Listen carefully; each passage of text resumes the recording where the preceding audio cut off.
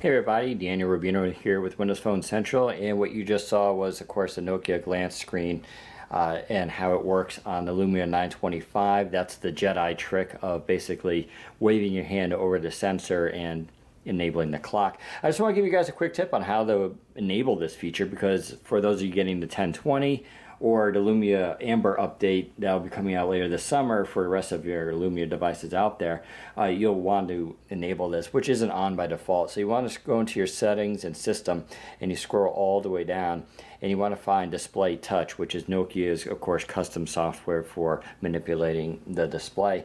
And you want to drill into that, and you get various options here, including glance, and that's what we want here. And so you have a couple different options. You have off, so because you don't want to use it. You have timed, it'll come on, but it'll only stay on for a few minutes.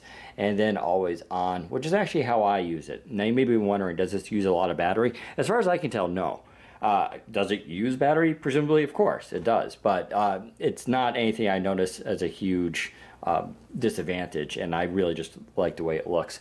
Under here also you have night mode. So basically you saw before it was a gray looking clock, pretty bright, easy, high contrast.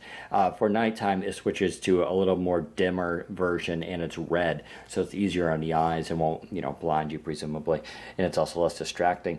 You can even set the times for that night mode in case you want to enable it. So I have mine for 11 p.m. and 8 a.m. and during those hours they'll go into night mode.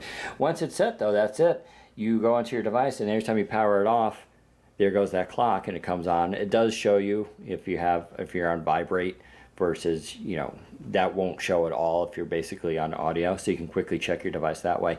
It doesn't show notifications for email or anything, at least not yet, but still, it is an elegant looking solution to actually a pretty common problem that people have, and it just looks really great on this device and will be on the 1020 and other Nokia Lumia phones. So that's a quick tour of the Nokia glance screen. Hope you enjoyed it. Take care, everybody.